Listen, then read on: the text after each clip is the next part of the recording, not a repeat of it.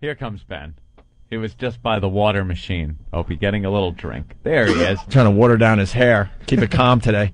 Ben. Yes. We're going to play the Psycho That's Mark hilarious. game. This is hilarious. What is Psycho Mark doing these days? He's producing Alan Combs' show with is that what he does? Yeah. Oh, that's right. He does. He's producing a radio show, and he also still works cameraman at Fox. No? So, yeah. Fox and Friends or one of those shows? But this is hilarious because he's naming cities you guys weren't even on in. I remember when this happened, Opie called me, and he's like, what the fuck is he doing?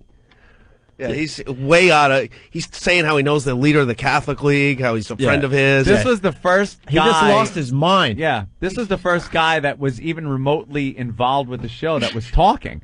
This was... When did this air? This was the day after. The day after we got fired. Or canceled. Whatever, yeah. Yeah, whatever. canceled, at this fired. point, whatever. It was a Friday. It was a Friday morning. Yeah. Because the thing happened on a Thursday.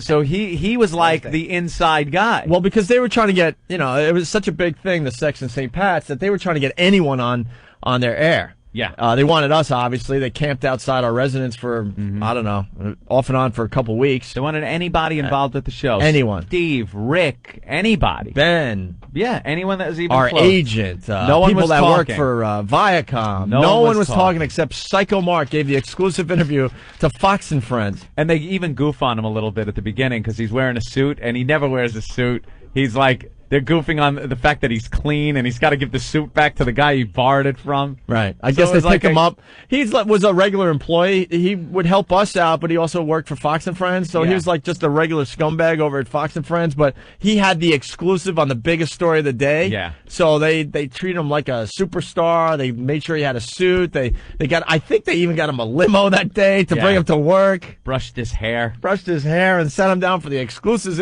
interview. The inside scoop on Opie and Anthony. Wonderful. This thing has made us laugh for the last 2 years. I don't know if you'll find it as funny as we do, but we'll stop it. You got to also remember, especially the new listeners, this guy is out of his freaking mind. Oh, yeah, that's why he's called Psycho Mark. But he was using his broadcast voice all of a sudden. Yeah. Because this was a very serious day. Yeah, you go from talking like this. Let me tell you how fucked up we were last night. Yeah, he'll talk about the coloreds in Boston with this really bad voice, and then... Yeah, the coloreds, they love keeping them in their own fucking area up there in Boston. And then he's like, hey, how are you doing, guys? Right, so... I use the radio voice now. Here's the audio. We'll stop it. Unfortunately, for a couple of guys who are making millions of dollars a year, Opie and Anthony in New York City, they were fired yesterday after a couple was caught having sex at St. Patrick's Cathedral, and it was all being broadcast on their radio show. Joining us now with some exclusive details is a member of that cast, Mark Walsh, better known to Opie and Anthony, on those Opie and Anthony listeners as Psycho Mark. Hi, guys. How are you? Good. Thanks for having me on. Hi, guys. Good to have me on. How are you? Thanks for having me on. Yeah. Like he's a general talking about the war. Right. Thanks for having me on. And like Jim Cook. And right after this interview, he went right behind the camera again and filmed Fox and Friends. Yeah. Thanks for having me on. Wasn't he miking people back then? Oh, that's what he was. That's what his job was. He would put the little microphones on. Thanks for having me on. Before the interview. Anthony, on those Opie and Anthony listeners as Psycho Mark. Hi, guys. How are you? Good. Thanks for having me on. Mark, it's a thrill to see you again, especially clean. Thrilled to see you again. Thrilled to see you They see again. him every day as he's miking the guests. He works with you. He works with you idiot. That'd be like me going, hey, Jimmy, thrilled to see you again. Right. Like, oh, he doesn't stop by very often, but good thing he's here today. All kidding aside, and thanks for having me on. Oh, no problem. They're making no it sound problem. like he's their expert for things in the media. Yeah. You know, he comes on from time to Good time. to see you again. Like you said, the war correspondent. Yeah. Especially clean. Yeah, exactly. With a suit and everything. I know. I didn't know you I feel like a pundit, Give it back to John Scott at the end of the show. That's part of the deal. Fair deal. But Mark, let's talk seriously. What happened? Fred was the one, our producer, here to inform you about what happened. You've talked to Opie and Anthony since. He did not. He did not talk to I'm us. watching this at home going, Mark did not talk to me. No. Mark didn't talk to Anthony. Uh-uh. Anthony and I pretty much shut off our cell phones and went into hiding. Yeah. My own mom and dad didn't talk to me. No one talked. No one talked to us. And Psycho Mark we were was pretty not, damn depressed about losing our careers. No one was talking to us. Psycho Mark was not spoken to. I didn't talk for a week, maybe 2 weeks. Did you hear the first line? I've memorized this thing. It's so funny. What happened? You've talked to Opie and Anthony since. What's their feeling about getting Well, it was canned? a huge thing, needless to say. I mean, needless to say, the entire stunt was a bad thing. Psycho Mark. Wow, adding some real new information there. It was bad thing.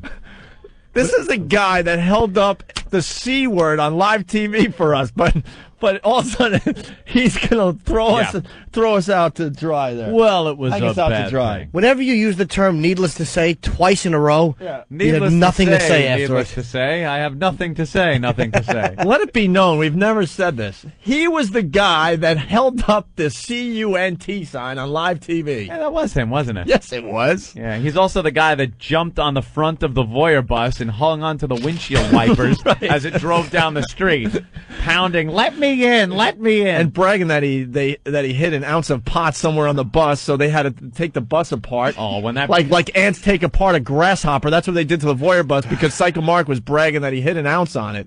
Guys, they're arresting us right now. Yeah, they're arresting us, but I hid my pot in one of the seats. They'll never fucking find it. Oh, I gotta put on my smooth guy voice. The cops are coming. This is the same guy. I mean, we love the guy. Trust me. Oh, don't get us wrong. We love the guy. This guy's a pisser. He does great radio for us, but this thing is unbelievable. Here to inform you about what happened. You've talked to Opie and Anthony since. What's their feeling about getting Well, it was a huge thing, needless to say. I mean, needless to say, the entire stunt was a bad thing. What happened was entirely wrong. And the boys are very upset that it even happened. The boys are very upset. The boys. Oh, my God. The boys. It's like a father talking about his kids. The boys are very upset with what happened. Well, I won't do it again. Needless to say, I mean, it was needless to say a bad thing. The entire stunt was entirely wrong. It's like, Jesus, they got 4 words he's saying. Oh, he's beyond nervous, though. This is his big what I'm moment saying in the spotlight. is needless. Yeah, the boys are really, they knew they had to get the papers. Needless to say, needless to say. What I'm saying is needless to say. Yeah. Ben, we're up to Entire. the part. The boys are very upset. I know, I was listening to that. It's hilarious. Oh, the boys. It happened. What was at stake here was a trip to the Sam Adams plant up in Massachusetts, and whoever got the most points would get the free trip, right? Exactly. And the way you get points is You go around town, and the couples would engage in lewd acts in different places. So they. All right, listen to me. And I just remembered something. Didn't he go with you that day? What's that? Yeah. He followed you that Yeah, day yeah, with yeah. your couple. Yeah. So he was actually in there. So far, he's got the facts straight, though, except the fact that he talked to you. The boys were upset. Right. And the reason, by the way, needless to say, that he's working at Fox anyway is because he got fired from his job at WNEW. And why did he get fired? For the 2nd annual Sex for Sam contest, when he took his couple into our boss's office and made them have anal sex on the couch of our general manager while our program director was looking through the glass door going, "No, don't do that." No. And Psycho Mark spun his head around, looked at our program director, and said to his couple, "Guys, go for it." Yeah, live on the air. What was the program director doing besides instructing the girl how to relax before she took a cock in her ass? You just won't let that go, that you didn't get your raise before you got fired. Wow. Anyway, so this is who they have on Fox Yeah. and Friends. And here's our pal, but I think it's just hilarious. In different places. So they'd have sex in different places. Exactly. For points, and then someone picked the St. Patrick's Cathedral, and even with a 40-second delay, Well, what you happened? guys aired it? What happened before the show was, and it was explained to everybody that took part in the show. Do not go to St. Patrick's Cathedral. That is a flat out lie. That's a lie, too. We didn't even bring up the word St. Patrick's Cathedral. Church was on the list. Yeah. We kind of told the people, did we even tell them to steer clear of the churches? I don't think we did. No, not really. I think it was on the list, but we assumed we were going to control it Yeah. from where we sat. Yeah, we did a great job, didn't we? We weren't going to take any calls from like a church, but Or if we plunked did, the we were phone going to line down. play it in a way that we would have probably saved our asses. Yeah, but when we plunked the phone line down and Paul Mercurio just said we're here at St. Pat's and they're doing the balloon knot, it was kind of too late. No turning back. Could have punched the dump button though. All right, here's Coulda, shoulda, woulda. Here's more Psycho Mark. 2 of my favorite things are still coming up. Everybody that took part in the show, do not go to St. Patrick's Cathedral. This was told to all the participants before we even went on air that day, okay? Can I just jump in real quick? I mean, any church. There was like 25 points that you could get for going into a church. Wouldn't you just think any church would Exactly. below people's most minds? of the stuff that happens is it's radio. It's on air. It's a description. It's theater of the mind, so to speak. So to speak. He's an expert on radio. Radio, it's theater of the mind, so to speak. So you have a theater and a mind, neither of which I'm in possession of at this moment. What makes this funny? If you know Psycho Mark like we know. What a this is tool. the I love classic. it. I love it. How did you guys get Rod Serling to do an interview on your behalf? Pitiful portrait Exactly. of a dumped duo. Exactly. Submitted for your approval, Opie and Anthony.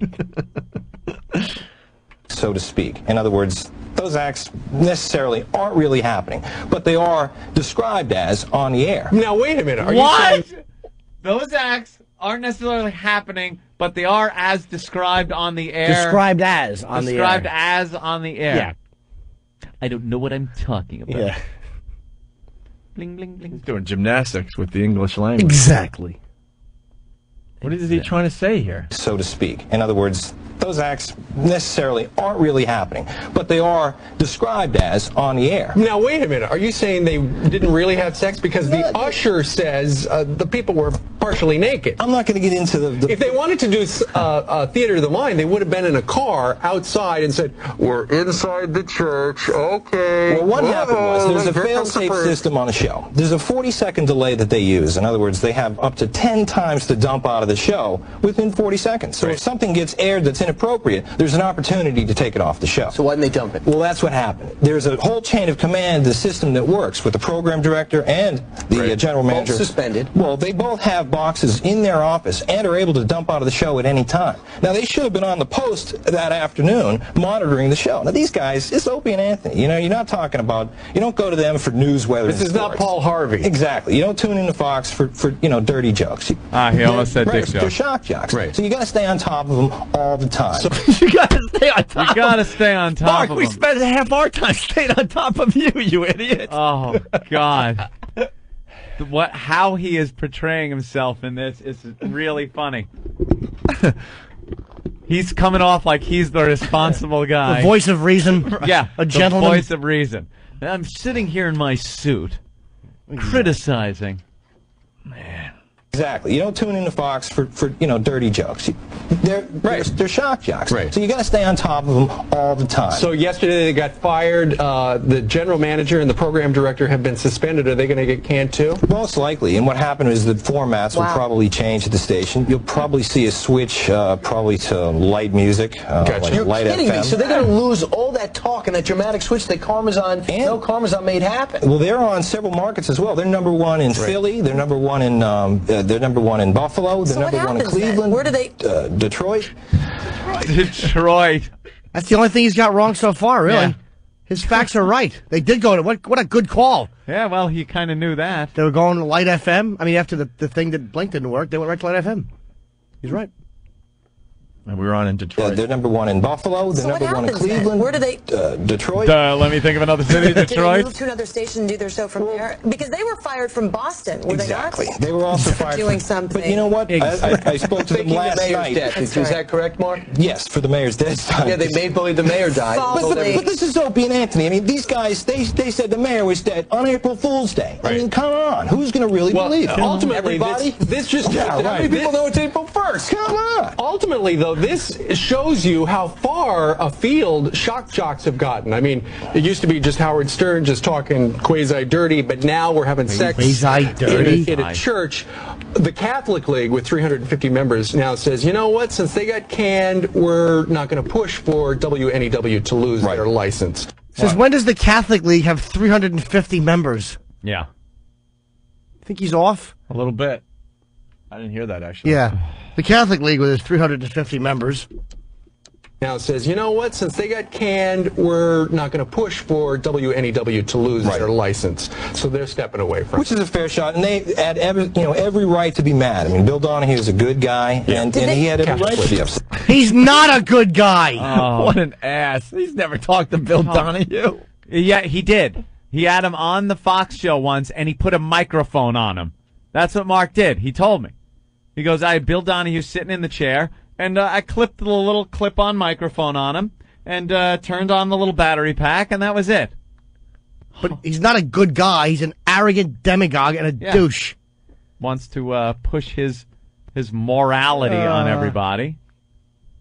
Yeah, well, I sat down and spoke with him. And he's a good guy. Yeah. Could you say check 1, 2? Thank you. That's the extent of our conversation. Highest asshole he is. I mean, Bill Donahue is a good guy, and he had every right to be upset. Real quickly, did they ever talk about Opie and Anthony? Did they ever sit there and say, well, maybe this is going over the line, or was it just like, hey, let's push the envelope? With that show, it happened so fast. In other words, it made the air, and it's like, you stepped in crap. Oh, God. What do? You're in it. And it was too late. Can we bleep that out? It was all right. Mark, my last question, are they going to sue to get their jobs back? Because this is what they do. They might have a lawyer that... Chances are they're in negotiations right now with another company, and we'll probably see them back on the air shortly. So they'll take millions of dollars from CBS for leaving and go get another job someplace else. Most likely that's exactly what's going to happen. All right, Mark Walsh, thanks very much for giving us the exclusive details on the morning show. Robin. All right, thanks very much. He's got to do a house impression. He's such an ass. That was the best part. He goes, I know for a fact they're negotiating with another company. I'm sitting home going, really? Really? We're negotiating, huh? Why don't you tell us who that is? It only took 2 years and 3 months to get back on the radio, Yeah, Mark. that's all. We're negotiating a day after being canceled. That's most likely what'll happen in the Twilight Zone. Really?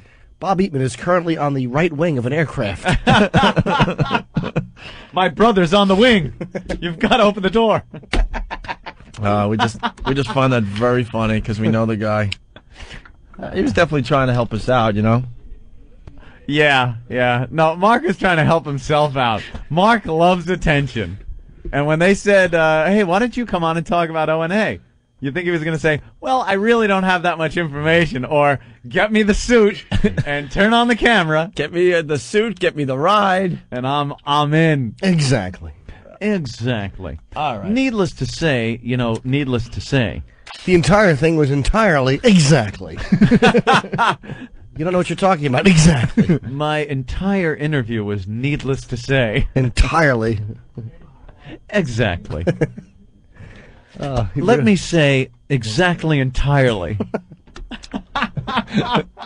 Bill Donahue's a good guy. Ugh. Hitler was really criticized. And no one really looks at all the good he did. Mussolini was a great oil painter. That's our old pal. We'll get him back on the air eventually. He kept the trains on time. Exactly. You'd look at your watch and say, the train is supposed to come in at 9. Is it on time? Exactly. Exactly on time. Oh, really? Do I need a schedule? Or Needless to say, needless to have schedule. There's a platform full of frightened people, but needless to say, they'll all be hustled into the cars and moved along. He's too much. Exactly. Yeah, it's going to be hot on those cars. Exactly. Needless to say, they should be hosed down. Maybe give some chocolates to the people at the next station to hose them down.